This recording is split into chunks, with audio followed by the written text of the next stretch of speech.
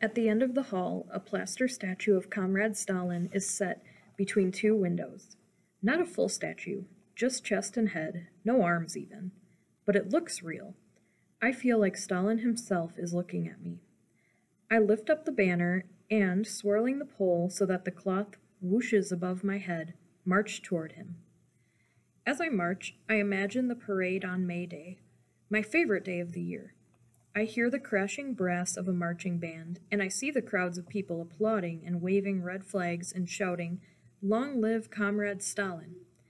Under my feet, the ground rumbles as the mighty Red Army tanks roll onto the red square, and up above, a formation of fighter planes, flying in a cloudless sky, shapes 6 giant letters, S-T-A-L-I-N. I wish my dad could see me now. He'd be so proud. Already a pioneer, I'm riding atop a parade.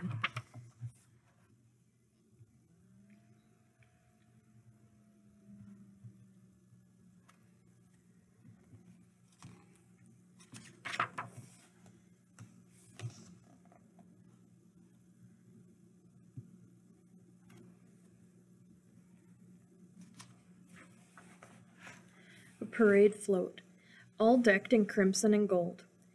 I hold the banner as high as I can and stare straight ahead, and what I see is our radiant communist future. I can't describe it, but I believe it's there. Believing is the most important part. If you really believe in something, it will come true.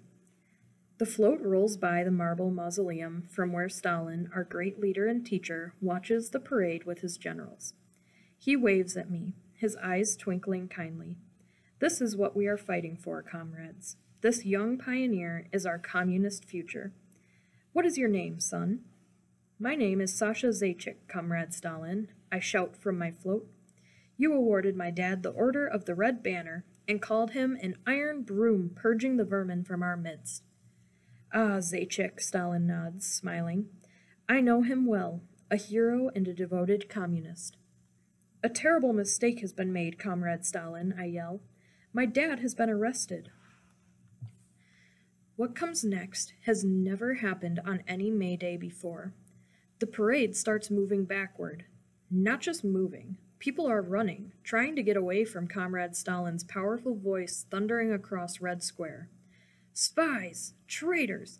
Enemies of the people! Who made this mistake? Who's responsible? Arrest them! Arrest them all! The float vanishes from under my feet. I tumble into the crowd. A stampede of panicked citizens sweeps me away, and soon I lose sight of the mausoleum. I clutch the banner to my chest, but then, I don't know how, I'm not at Red Square anymore. I'm back in my school's main hall, running headlong into the statue of Stalin. The banner shoots out of my hands, and its pointy metal tip knocks Stalin's plaster nose clean off his face. The plaster dust sparkles in the muted window light before landing on the floor around the nose. I look at the broken nose. I look at the banner spread nearby. Then I look up at Stalin, now without a nose. It doesn't take much to know what will happen next. First, I will never become a pioneer.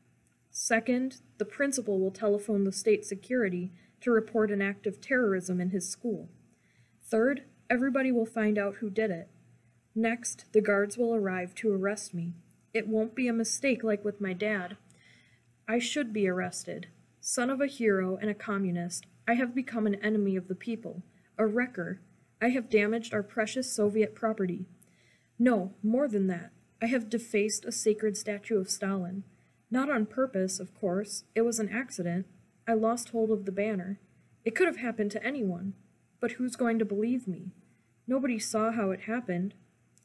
Just then, a shadow passes over the nose. The sound of footsteps. I turn around, but no one is there. At that moment, the school bell explodes. In a second, the classroom doors will burst open and kids will run out and see what I've done. I leap up, grab the banner, and sprint for the closest door, the boys' toilets. The stalls don't have doors, but I still dash into the farthest one to stay out of view. I stand next to the toilet, making sure the banner isn't touching the wet floor. My heart's pounding. Everyone's already in the main hall, the laughing and shrieking and stomping so loud the floor trembles. Or is it my knees? This is the last recess before the rally in which I was to become a pioneer. I feel the pioneer scarf my dad gave me folded neatly in my chest pocket, right over my heart. The scarf is the only thing I took from the apartment. I close my eyes and say in my head, "Dear Comrade Stalin, I'm very sorry I broke your nose. You know how much I love you. You know how much I want to be a pioneer. Please make it so I can become one. Please, I'll be your best pioneer, I promise." Just as I say that, the noise outside stops. Someone giggles, then stifles the giggle. Someone runs up the stairs. The door bangs, and suddenly it is Nina Petrovna's voice. "Step back, children, step back! Immediately return to your classrooms." The decision comes instantly. This is what I'm going to do. Follow Nina Petrovna's order. She sent me to get the banner. I got it. What happened on the way back, I can't change. I will answer for that when the time comes. For now, I'm taking the banner back to the classroom. I try to wrap the banner, but my hands are shaking. I keep at it, and in the end it wraps perfectly, tight and smooth, not a crease. I take a deep breath, heave the banner over my shoulder, and reach for the door, when it bursts open. Vovka Sobakin, who else? He grabs the banner out of my hands and jabs it around like a rifle with a bayonet attached. It's a drill we learned in our war preparedness class. "So immature, Sobakin," I say, trying to sound calm. "Hand it back." He jabs me in the stomach, but I'm not letting him provoke me. The Pioneer's rules are clear on this. No fights. Next, he starts jabbing at the walls. "Sobakin, I'm warning you. This banner is state property. You'll damage it." He doesn't care. He drops the sacred Pioneer's banner right down on the wet floor and looks at me with eyes so scary, I step back. "Destruction or damage of state property shall be punishable by the supreme measure of social defense, proclaiming the guilty as an enemy of the people and shooting by the firing squad," he says. Criminal Code of the Soviet Union, Article 58.